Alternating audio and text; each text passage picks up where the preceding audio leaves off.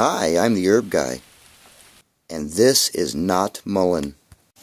At this point, you may be seeing a lot of this plant around. This is not mullein. It's called lamb's ear. Now, you'll be able to identify lamb's ear because it's so low to the ground. Now, the good thing about lamb's ear, it is mullein's little brother. It has all of the same properties as mullein. You can use it as a wound healer.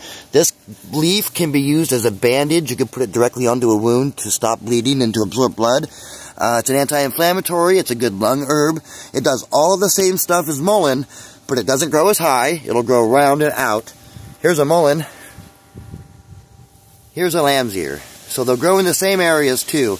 Lamb's ear is growing right about now, and it'll continue growing through October. So if you found this information useful, let me know in the comments below. And thanks for watching.